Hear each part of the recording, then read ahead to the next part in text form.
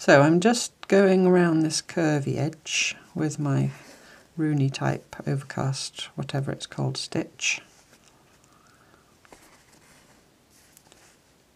And when I get to the end, which I think this is the last stitch, I'm going to have a little look and see, there we go, what I want to do next, and if I want to disconnect this bit of thread or not. It's only a tiny bit, but I don't want to use it just for the sake of it. I'm going to finish it. If something doesn't straight away say, yes, you could do this with it, I think the answer is to just finish it off.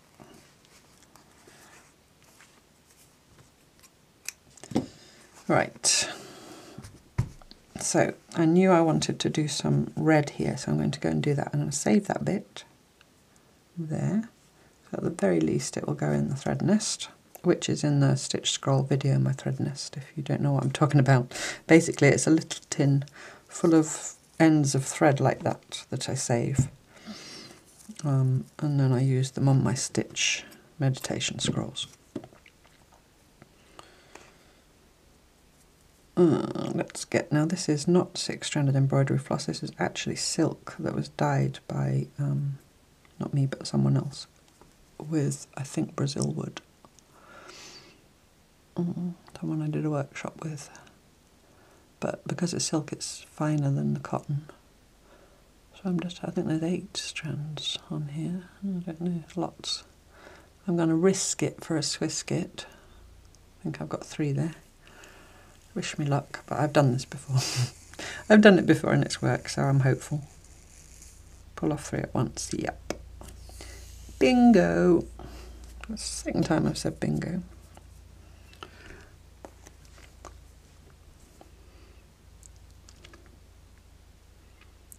Go on, in you go. It's got a fluffy end. Well, let's turn the needle around. The lady told me that. I had never thought of it. I knew it with, obviously, machine sewing needles can only go into machine one way. But the way they go in, they've got a bevel to aid with threading on the side that you thread from. But you don't really need to know because, like I said, you know, machine, when you put a new needle in your sewing machine, it's usually got a curved edge and a flat edge and it only goes in one way. But hand sewing needles, apparently, this lady said, I have no reason to doubt her, have a front and a back. So if you can't thread it from one side, turn it around, try the other side. And it worked. It worked. Right. So I'm going to do just this edge, I think. And am I going to think I might do cross stitches? I might get that bit of white out because that's annoying me. There we go. Now you see, you have to, when you've got this frayingness, because there's choices to do along an edge, for me, would be either just a straight stitch, just inside the edge, you know, a running stitch, or do the little Rooney stick, whatever they're called, stitches, or do crosses, which I could do in here, or I could do over, you know, crossing over. If I cross over, I'm going to squash that fluffiness down. So that is where I have to take a view. Oh, also you could do blanket stitch, but the same thing, you'd squash down the fluffiness. I think I'm going to do crosses, but I'm going to do them inside and not over the edge. I want to come up in the right place. Poke about till I'm there. There we go. And I'm going to do them individually, each cross, because they do look different. You know how I did them there where I just did 3, I did all the diagonals going that way and then came back because I wanted to go up and, ouch, just poke myself, because I wanted to go up and back with, so I was back here to carry on stitching. Excuse me, here because I'm just doing one line, I'm going to do each cross individually, because if I do a long line of diagonals one way and then come back the other way, I think it looks different to if you do them individually. If you want to know more about all that nonsense and wittering about cross stitches, and you haven't yet, have a look at the cross stitch video where I talk about it in more detail and with examples. So I'm not worrying about whether the under diagonal is going the same direction every time, you know, as the over diagonal. I am, however, struggling to find where I'm supposed to come up. I don't think I can do it. Can I do it in one bite? Yes, I can. It's easier in one bite. So I'm just going where I go, basically. I know I want to cross that, so I'm going to come down there and up there ready to make the next one. So on some of them, the underneath diagonals going from left to right, and on some of them the underneath diagonals going from right to left. Because now I have to do something awkward or turn it round. I'm going to do this. I'm going to do something awkward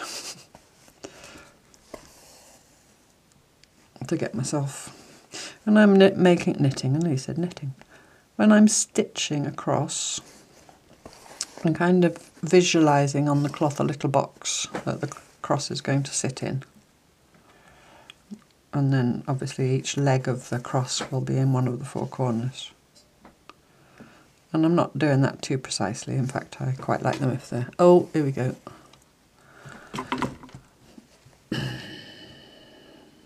You can just see him in the top corner. He's awake. Here comes trouble with a capital T.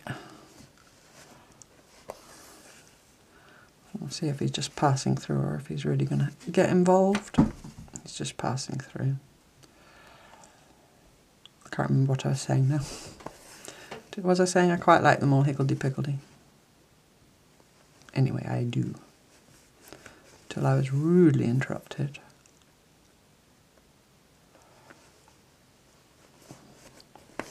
Whoops.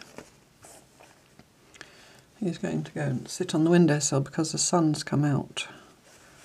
And my desk is not under the window but to the side of the window.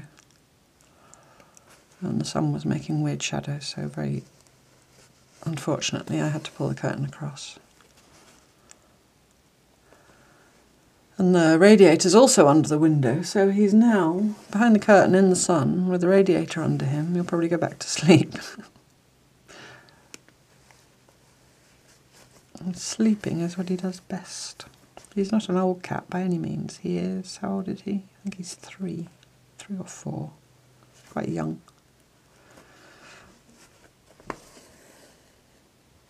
There we go.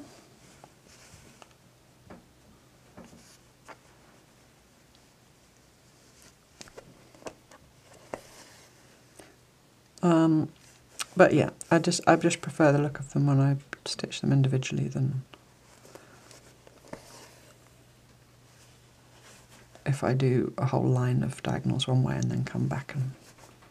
But, you know, it might be me, it might be all little things like how I pull the thread and how I make the stitch, and so again, it's the noticing thing. When next time you're cross-stitching, have a play with doing it different ways, you know, making all your diagonals one way and then coming back and going over them, or doing them individually, or stab stitching. You know, stab stitching is when you go through like that, and that's how you stitch if you were in a hoop, and then coming back in 2 movements, or taking it all in one bite, in and out again. See if that makes a difference, you know, whether you're doing cross stitches, running stitches or whatever. All about the noticing. But I am liking this little bit of red on this dark blue of my old dress. See, they're not straight by any means. In fact, they're starting to go a bit downhill.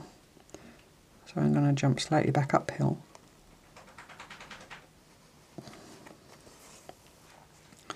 It would have to really, really, really, I'll say it once more, really annoy me for me to pull things out.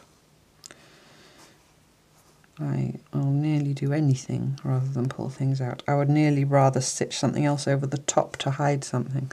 I don't know what it is. but I don't like pulling things out. I don't think anybody likes to do it, but you know, sometimes you just have to. Oh, he's off again.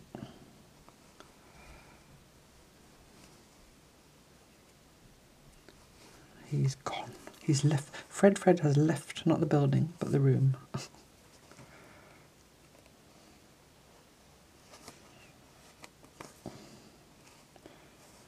Right. I'm going to do one more. Whoops. If I can get my needle in. I'm going to do one more, and I'm going to not go any further because I don't know what I'm doing yet to my edge.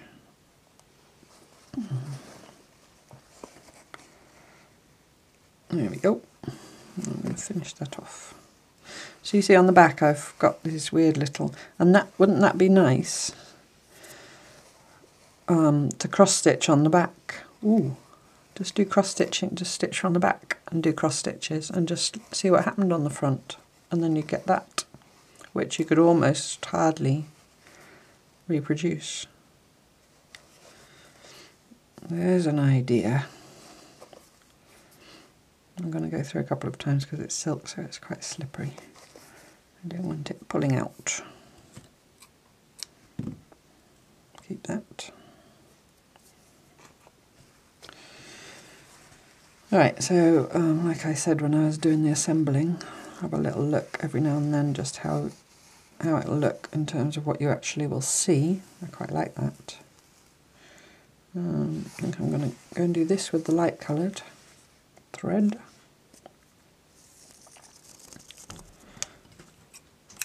From the lolly stick, which makes it a bit kinky, but sometimes. Actually the outside's not too bad because it's going all round the other thread. Oh, now the dog's coming. There might be wrestling going on in a minute in here. And it is really wrestling, the dog and the cat. They're really... If you don't know that they're playing and they love each other really, you might be worried about them. But there's been no harm done so far.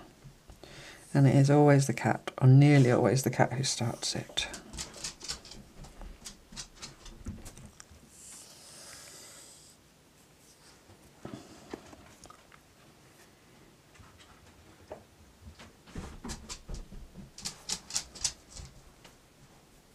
Where's it, Stars? No, you're not jumping up on here.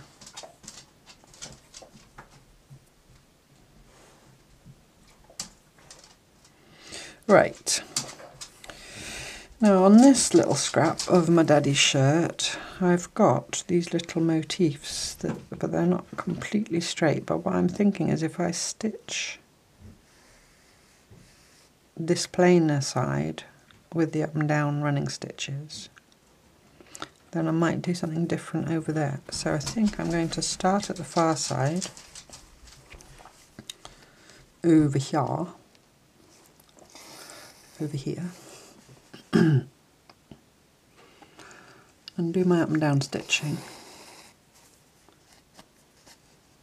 What often happens with silk is it curls up. Do my up and down stitching and then see what I'm going to do when I come to those little crosses and T's. Well, they're both T's, capital T's and small T's, I suppose they are.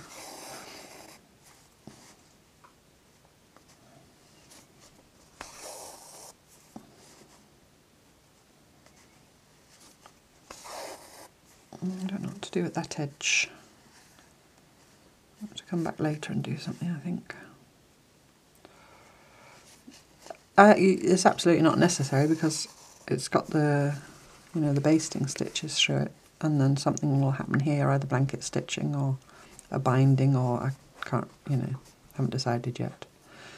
So it's secure. It doesn't need anything for structure.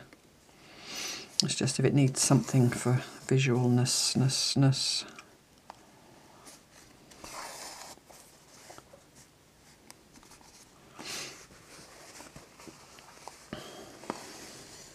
So we'll see.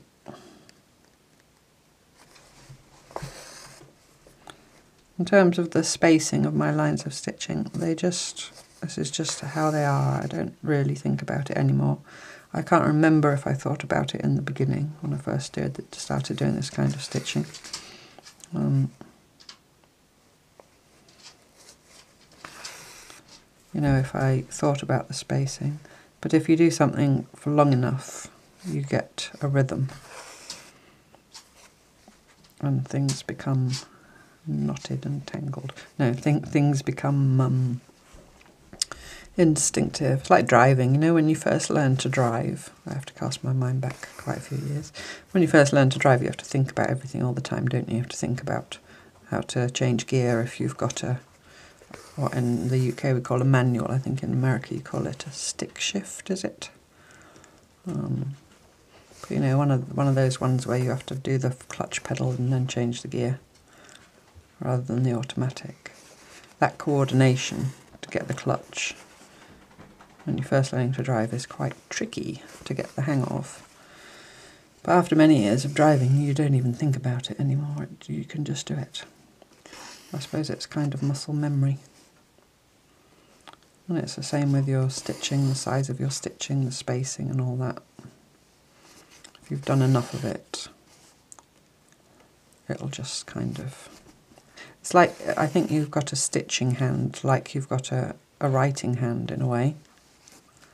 Does that make sense?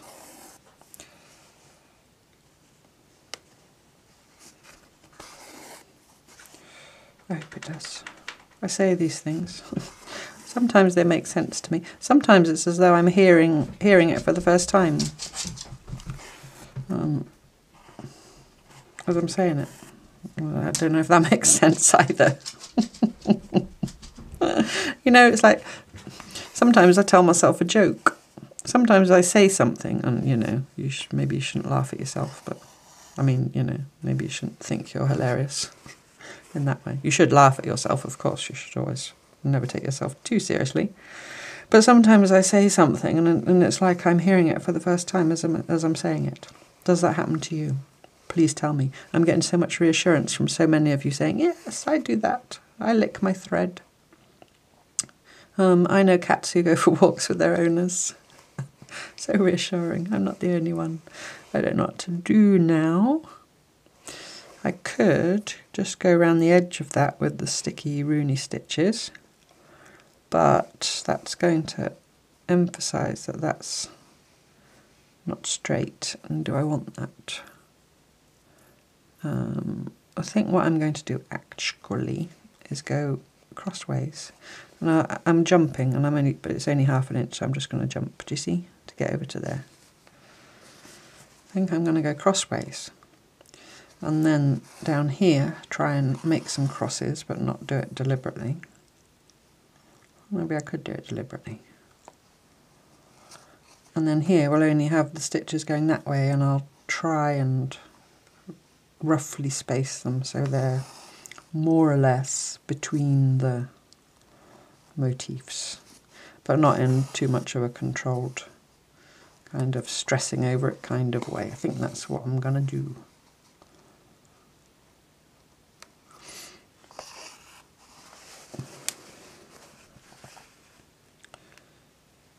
And see what happens.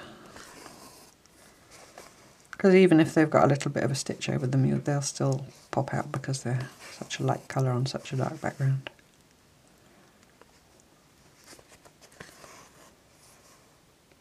See there, it's gone under an angle, and I didn't, did I? I don't think I took it all in one go.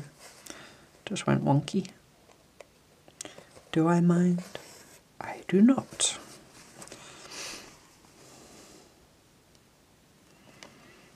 Took a slightly bigger stitch there than maybe I would have done because I wanted to cross that underneath stitch. Now where am I coming? That's alright.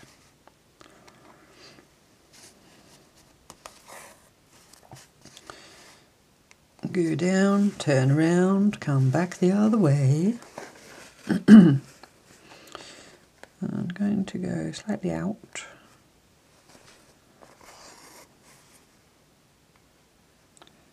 And I'm just off the motif, so that was a result that I don't think I really planned. What this does as well is it really embeds, especially when it's something fine like silk, but even a thinnish cotton, really kind of embeds it, it melds it. Meld is a good word. It melds it with the undercloth. So they really become one.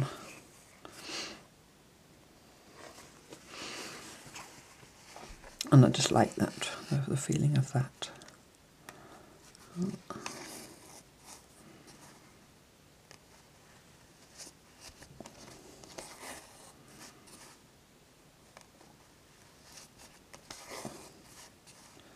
And I'm just the other side of the motif.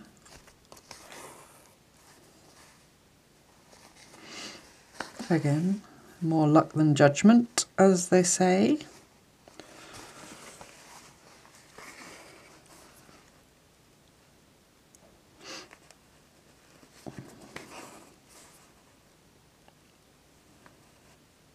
I'm going to take a shorter space underneath so I can cross that stitch. But you see what I mean about letting it happen and also controlling it a bit if you feel like it. You're the boss of it. Process focused and all that doesn't mean, you know, entirely giving up control, or at least I don't think it does. It's more about noticing. I think that's the important thing. And while you're actually doing the making of whatever it is, because it's, you know, you can be process focused in anything, certainly all creative things. It's noticing.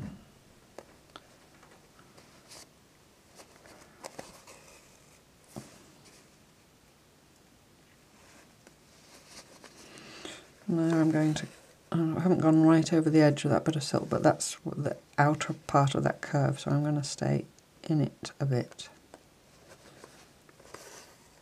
And there's nothing wrong with that curve, really and truly. But apparently it's bothering me somewhat because I think that's the third time I've mentioned it. Something about it.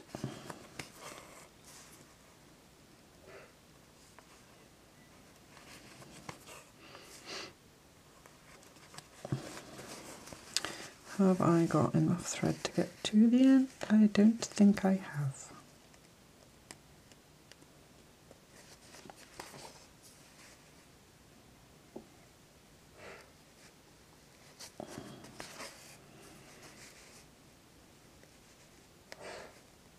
Oh dear. I don't know if you could hear that, but that's the big dog with a hairball. It hasn't been that cold here yet. Once or twice there's been a morning frost, but it's been more sort of mild and rainy. And his hair is, he seemed to molt once, and he does a big molt. And, you know, kind of an autumn or fall molt. And then his hair grew back in. Well, he doesn't go, you know, doesn't lose it completely. But you know what I mean, at times of year, if you've got dogs or cats, at times of year, or horses, they shed more than others. And they're changing their coats. But it seems that he grew it back, and it seems that he's now losing it again, and I don't know if that's just because he's so old. Or because he's out of sync. Because the seasons are a bit weird. I don't know. But then sometimes he pulls it himself. You know, I do give him regular brushings. He loves it apart from anything else. But sometimes he pulls at his loose hair, and then he gets like a cat getting a hairball. And you probably couldn't even hear him, so I'm explaining a sound that you can't hear, but he was going, you know that sound that they make if you've got animals. Right, that's that thread used up. I need to get a bit more.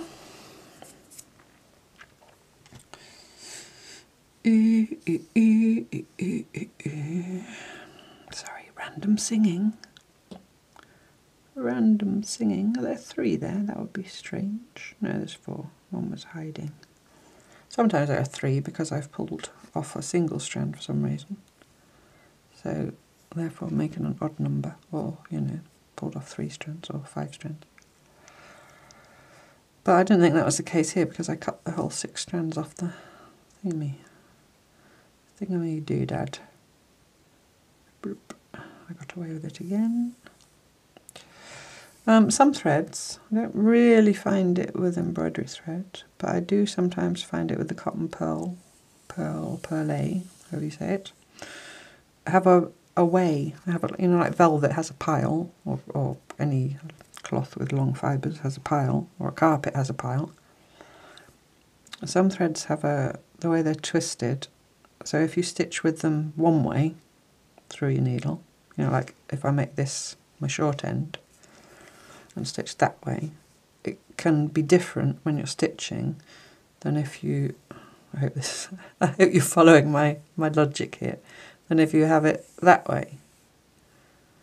And if you, especially with vintage threads, that you might have one-offs, so you can't really get to know, you know, a brand of thread or type of thread or whatever.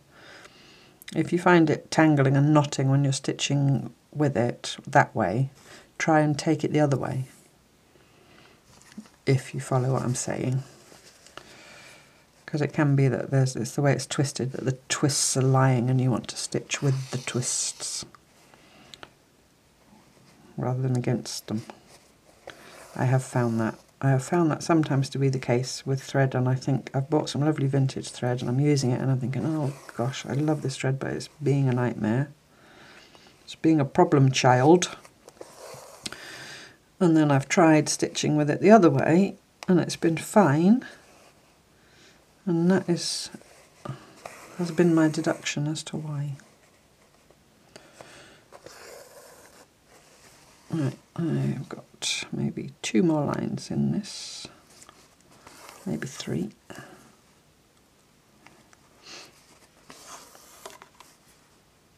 And then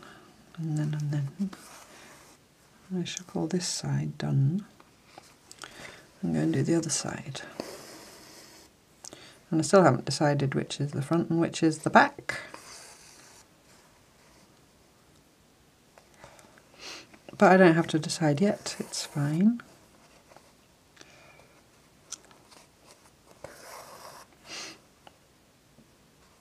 Everything in its time. See there, and I have not controlled that, but just by sheer luck, I'm under that little motif.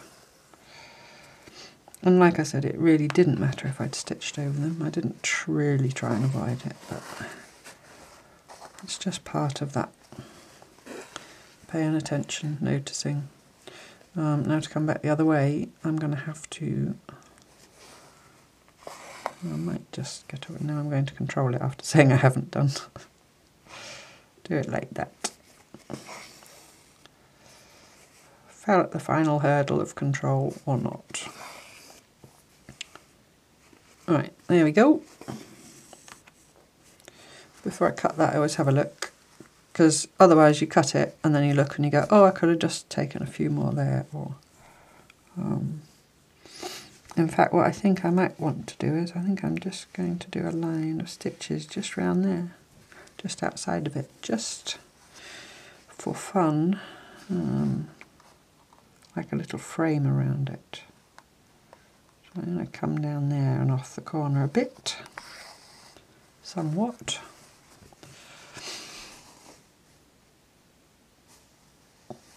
Now I'm probably about 3/16 or something like that away from the edge.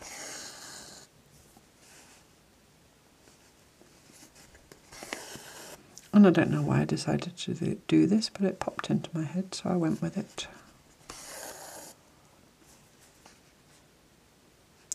Don't do that. There we go.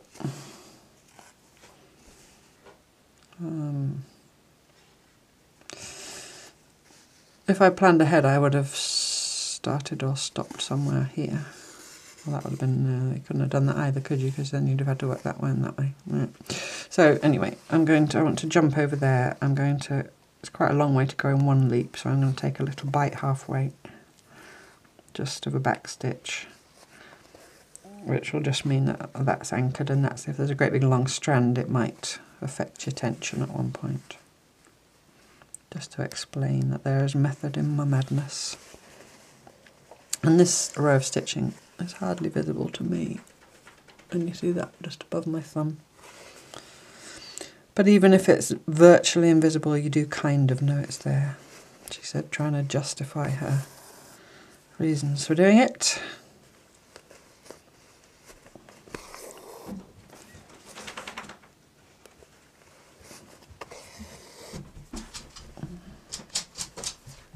Here she comes, ticking on the floor.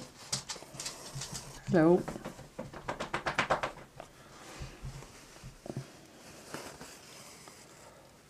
And I really can't see it. Same thing applies when you go around a corner. I often go through and then come back in a new movement. I'm just going to follow this very wobbly line of the edge of that cloth, but I'm just going to follow it. Yeah, because even if you don't actually see, you know, if the colour of the thread matches the cloth as it does here, pretty much. You do. Stels, stop it. Sorry, she's having a scratch and then she's shaking her head. Even if it completely matches, that's what I was saying. You see the texture, even if you don't see the stitch. She said. Can you see? Right. So. Side 2, we already did that one. The royal we. I already did that one.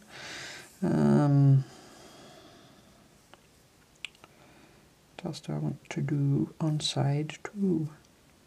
I don't want to do, I'm just trying to tie a knot at the same time as I'm talking. I like that, this frayedness, so I don't want to do anything about that. I'm thinking this quite thin strip. I'm just thinking I might just do some big crosses. Let's do that. Just a little line of... now, when I say crosses, I could either do, you know, cross-stitch diagonal crosses, or I could do T-shaped crosses.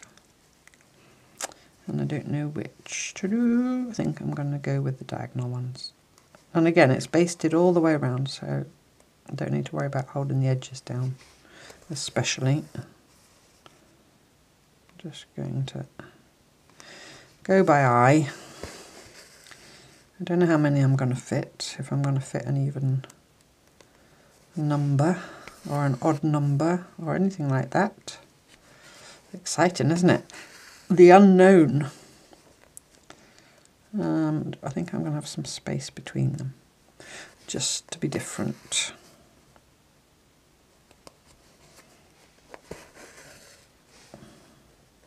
Yes, I'm pleased with that decision. I'm quite liking those. 2. And the thumb smooshing. 3, 4, 5. I think I'm going to get 5. So now I can, if I want to, play about a little bit with the size of the crosses and the spacing, so that they're all roughly the same size and the spaces are roughly the same. But I can wiggle a bit to make sure I fit my 5 in a reasonably pleasing way. So I've done 3, so I have 1 more there, between there and there, and a space. Yeah, that's going to work out. Just dandy. Just fine and dandy-o.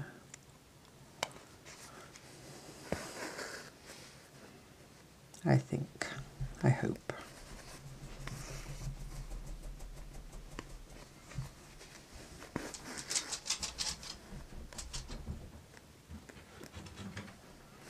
Yep. And I've got an odd number, which makes me happy.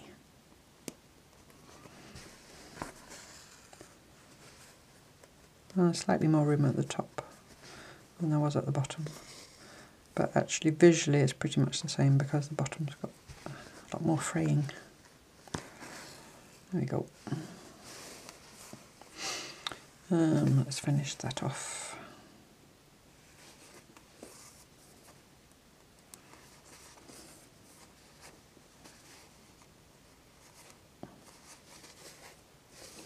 It's alright, felt like I'd gone too far in, but it was fine.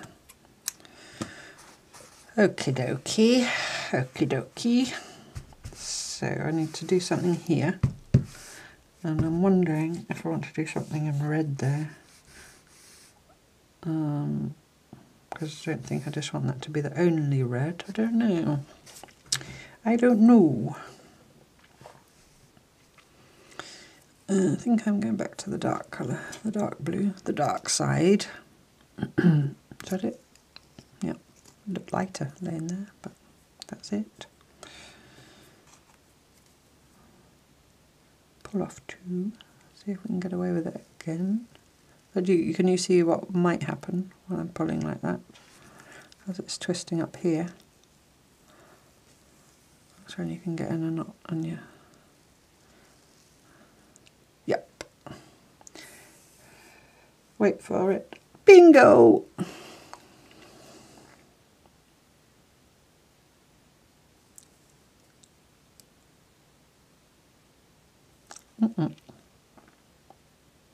Come on, I haven't had any trouble today, really threading my needle. Oh. No, only one's gone through again. You get slapdash. You get slapdash and then it doesn't work. See, I took my cardie off, if you remember. I don't know how many hours ago. How long have I been sitting here? Oh dear. That's why I thought it would be nice to make this a 3-parter and make the middle part an optional extra for those who like to sit and crochet or stitch or knit or whatever while I'm wittering on and doing something that isn't really that interesting, or not, well, hopefully it's a bit interesting, but it's not crucial to the whole project. So anyway, however long ago that was that I was too warm, I'm now cold, so I have to put my cardie back on.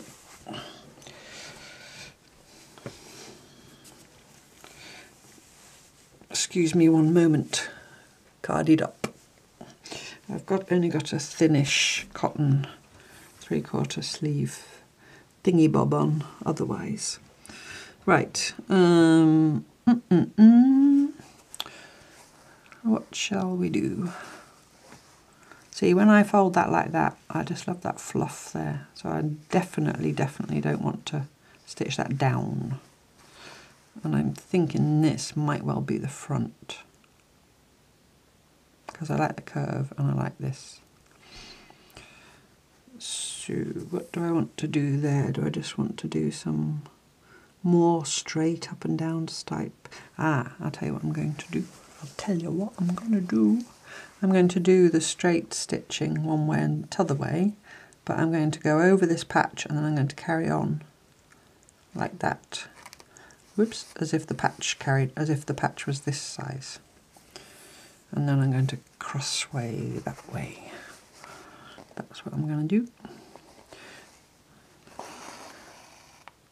And then you'll kind of get hopefully 2 different effects. It'll be the same stitching over the whole area.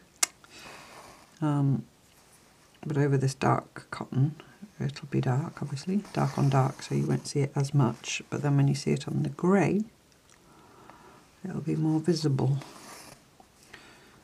Oh dear me. Oh dear, that's a serious knot. Pick at it. There we go.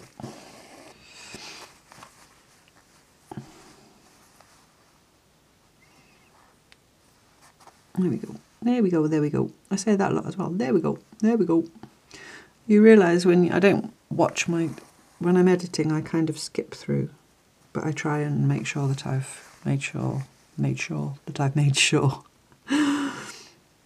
Do not adjust your sound. It's just me saying the same words over and over again. Make sure that I've made sure that it's right and I'm not spouting up utter nonsense. But I sort of skip, skip through. And I've forgotten the point of what I was telling you. When I come to edit, I now worked out how to put text over, which I did because I wanted to tell you who wrote The Incredible Journey, and that video where I talked about Incredible. Oh, the other, yeah, it was the other stitch journal. Because as I've said before, I'm not a technological whiz. But anyway, I worked out how to put a little texty caption thing on the screen. So when I edit, if I see what I forgot, I'll put it as a caption. Otherwise it's gone forever. It's lost forever in my brain, never to be seen again. Now it's possible, because this keeps snagging, that maybe I've got it. I was talking about which way around. You can also with a cloth, sometimes the cloth pulls at the thread in a different way and makes it tangle. But do you see what I'm meaning? Do you see what I meant? I'm just going to do that all the way up.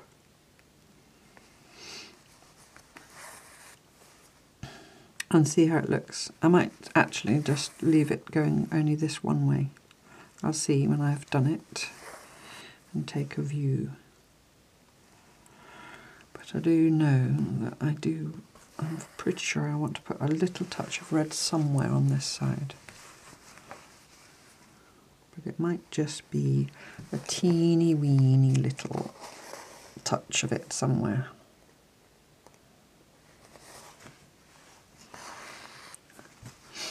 We'll see. But it's just, you know, when I was doing a lot of machine work, I started doing handwork when I was very young, as a child. Granny's flower garden, hexagons, English paper piecing, or, you know, just kind of patchworky type things. And then as an adult I picked it back up again, maybe in my 20s, and I taught myself to hand quilt, you know, proper hand quilting. I used a wooden frame, the circly ones that you put at the side of your chair, and got all obsessed with how many stitches per inch I was getting, and, you know, all that hand quilting.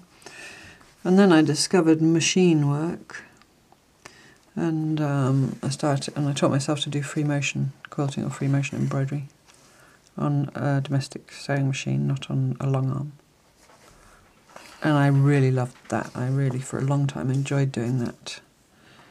It was very liberating, kind of creatively, to paint with a sewing machine.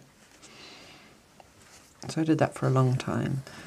And I joined a group in the UK, a couple of groups actually, of other textile-y people, and got involved in some exhibitions, both on my own and in groups with other people. But gradually, and through that I made more sort of art quilts rather than, you know, functional quilts. And gradually, hand stitching started creeping back in. So I would piece wall hangings on a sewing machine and do some machine quilting on them. And then I would find myself picking them up and putting hand stitching back in. And gradually the hand stitching just took over again. And machine stitching went completely out of the window. And I've still got so I'm actually down to 3 sewing machines. Before we left England in 2017, I had 7 or 8 sewing machines. They were not all brand new. In fact, only 2 of them I had bought new. One was the first one I bought when I first started quilting and piecing. And then the second one I've still got, which is my genome, or genome, however you want to pronounce it, with the wide throat, you know, the one I bought for doing free motion machine quilting. It's got the throat is between where it stands and the bit that the needle comes out of. That space in there, mine's 11 inches instead of the standard whatever. And it's sunk into a table, and that was quite a big investment at the time, and I've still got it, and it's brilliant. Although I use it now mostly for mending my horse's rugs, which is a little bit, you know, overkill on the expense. You wouldn't buy it just for that, but anyway, it's very good for that. And I do sometimes make things or stitch things together, or use it to stitch on pages for junk journals, things like that. But anyway, what am I telling you about? My sewing machines. So I had that one. I had the first one I bought, and I had that one. I've got a treadle that I bought in England that works. That's actually standing in my bedroom. There's not really room in here for it. You know, a singer treadle that you do with your feet, which I can free motion on. I did have a go, and you can. You can't drop the feet. If you know what I'm talking about, if you're a machine quilter, you can't drop the feed dogs. If you're not a machine quilter, or you don't have a sewing machine, or you don't know about sewing machines, the feed dogs are those little toothy things that come up underneath and keep everything going in a straight line. And if you want to do free machine quilting, you don't want to be in a straight line. You want to be able to wiggle about. So a lot of modern machines, there's a little lever and you can drop the feed dogs down so they don't keep everything going straight. But on old machines, and even on my treadle, if you stick something over the feed dogs, something thin, I use something like, you know, those sort of laminated loyalty cards or membership cards that have expired. You know, that thin, it's thin but it's laminated so it's sturdy. I'll just take that over. And I could free motion on the treadle. I was quite pleased. I didn't do it a lot, I just really did it to prove it was possible. Because I used to teach free motion, and I would have people say, oh, I can't free motion because my machine is, you know, I need a all bells and whistles fancy machine to do it. So it was kind of a way to demonstrate that you did not need a fancy machine. But maybe that was just hype from people who were trying to sell you a fancy machine. So anyway, yeah, so that's my textile-y journey really, that began when I was about 8 or 9, I suppose, with Auntie Lily teaching me how to knit, and my mother made a lot of clothes for myself and herself, and Auntie Lily did some dressmaking, and my grandmother did a lot of knitting and some dressmaking, I think, and my mum's sister, my Auntie Julie, also is very crafty. And I don't mean that in a negative way. I mean, she's very good at crafty things. She's one of those people that can like just reupholster things, and you know, she can just look at something and know how to do it. She's got that kind of brain. I don't know if they still have a caravan, but they were very keen caravanners, holiday caravanning. And so they would buy sort of maybe a caravan that had maybe got knocked about a bit, so to speak. And my Auntie Julie would redo all the upholstery and make new curtains and just make it all wonderful. But I've always been around, as I'm sure many of you have, women primarily that have done something with textiles. And this piece of thread has nearly run out, and so is my voice. Sorry. I need another bit. But it's interesting that I started with hand stitching, got lured into the world of machine stitching, and now I'm back to hand stitching again. It's like I've come full circle. But I do believe that everything I've done over the years all has played a part in forming how I work now. All of those experiences.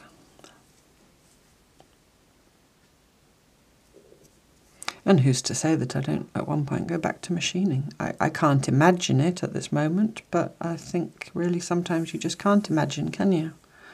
Can't imagine how you might feel at one point. I started with liking the real grungy, vintagey type colours. Although when I first started I was buying new cloth, but I was buying all the, you know, the new cloth that looked old and grungy. And then I went through a phase of doing very bright colours, like primary colours. Got some pieces hanging in here. One day I might do a studio tour and then you'll see some of my older machine-y pieces. But there's some here that are very bright colours that don't look like me at all now. If this was all you knew about me, this YouTube channel, you would not believe that work was mine. And so went from grungy to bright, and now I've gone back to grungy.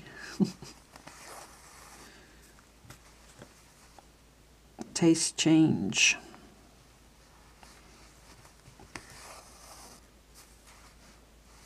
Oh dear, I should have started there. Anyway, luckily I'm more or less in line. But now I'm going to have to jump. You see what I did? I stopped there and then I went and started there and stitched back because I was wittering on about colours, bright and otherwise. I think I'm going to finish it off. It's just too far to go. That'll learn me. That'll learn ya. And then when I've done that,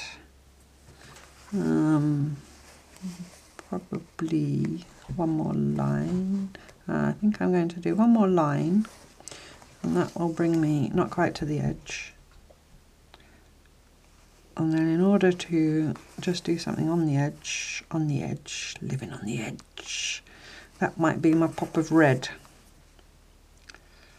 I might do a little line of red, either cross stitches or the little sticky rune stitches that don't have the stitch with no name. Not that I can find, anyway.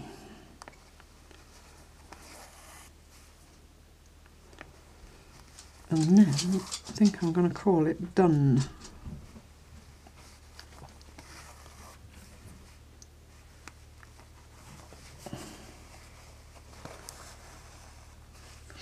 And I have no idea how long I've been sitting here,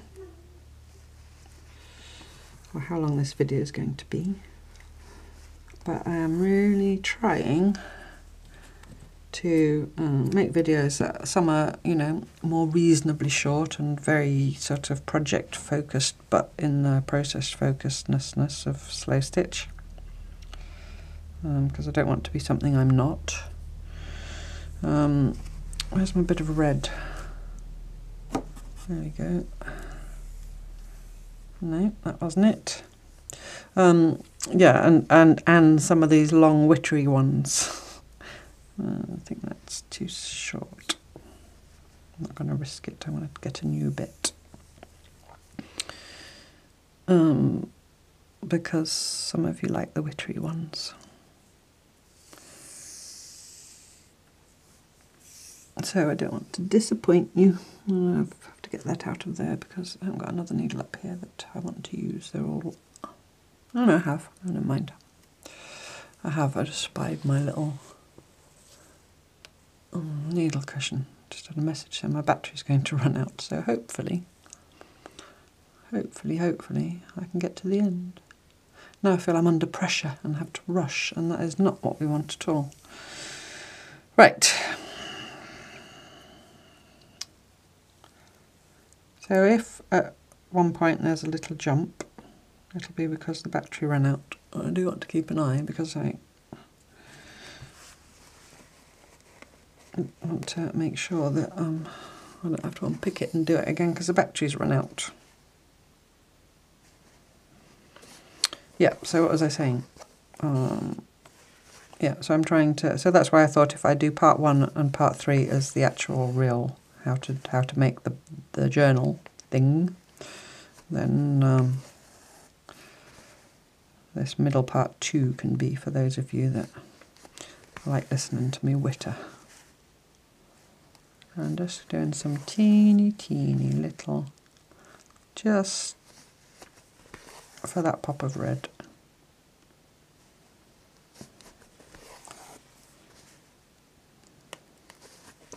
And this is quite thick, this under denim, this denim here, and there's that, and then under that there's more denim.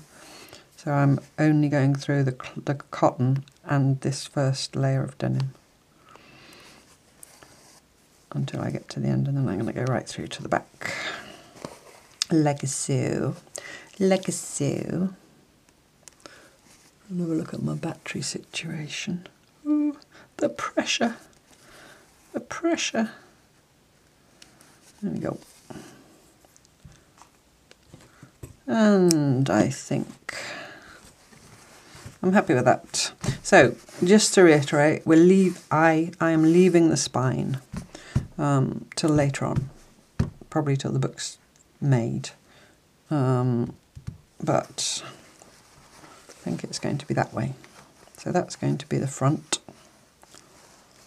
like that. That's going to be the back, and that's going to be the spine. So it'll be a chunky little cubey book. So, okay, so I've been looking at this, and excuse me, it looks unfinished to me with all that unstitchedness. So apart from the spine, which I'm deliberately leaving to be embellished later, I am going to put some more straight stitching on the front and back covers. And I am going to do that off camera because I've already got about 3 hours of video, I think, and we're nowhere near done. So I will have to do some editing as well. Don't all shout at me. You don't want to watch me for hours and hours and hours and hours, I'm sure. I've also at the same time got this for the inside. So I've just cut a whole piece of some denim, which is very fine. It came from a shirt. And inside I've put a little bit of wadding, which just happens to be black because it was just a scrap left over from something. Batting, I do believe you call it, over the pond, with ubiquitous cat hair. So I'm just going to use that. It's quite thin and soft, but just to add a little bit of structure. So what I'm going to do is I'm going to do the stitching on this, probably just straight lines. Sorry, I've done that naughty thing again of pulling it towards me so you can't see. Probably just some straight lines all the way through, maybe missing out the odd decorative bit, both there and there.